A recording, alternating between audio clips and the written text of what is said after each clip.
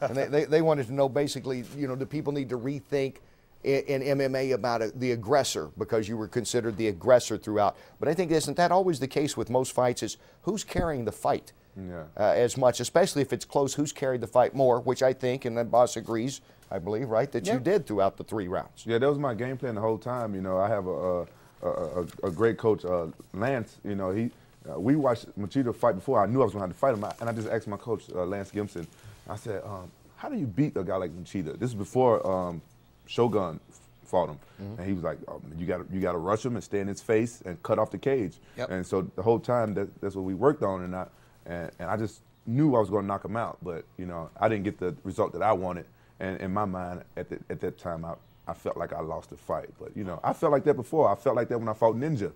And before I watched the fight, I felt like, you know, right away I lost the fight, because I don't like for a judge to tell me whether I win or lose a fight. I know in my mind if I win or lose a fight. And sometimes you're wrong before you watch the fight, but maybe, you know, he caught me in the last round. He kind of rocked me a little bit, and I don't know if that had anything to do with my reaction, because it was, you know, it was in the last round. You know, when you get rocked, who knows what happened to your brain and stuff, you know. He surprised me with a good punch. I had that with the Arona fight. After that, I thought, oh yeah, no, Quinton won.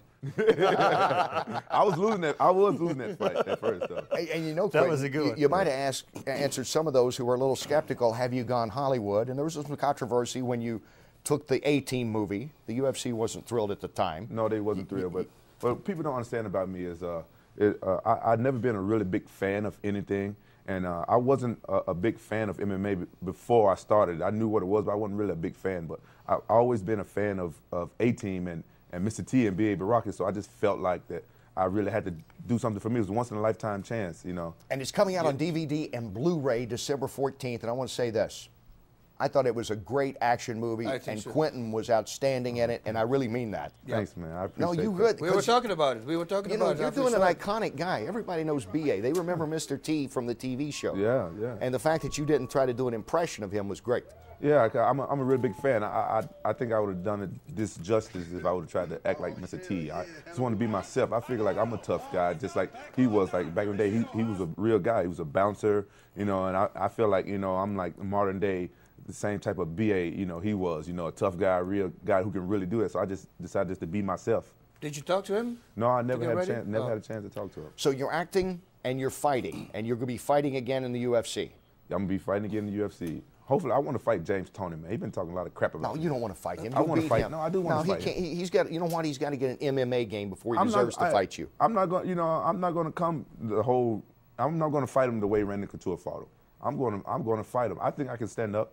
You know what I'm saying? I like to take chances. Well, you did in the K1, and that went good. So it's up for grabs who your next fight is? You don't know right now who the next guy is? I don't know, but that's who I would like to fight, because he kind of pulled something. I thought we was cool. He kind of pulled something that was really disrespectful, and then he talking smack like I couldn't sell tickets in his hometown, Detroit, and I haven't said anything to him. So I just want to knock him out. Don't miss Inside MMA and HDNet Fights every Friday night, only on HDNet. Call your cable or satellite provider today and demand HDNet. For more info, go to hdnetfights.com.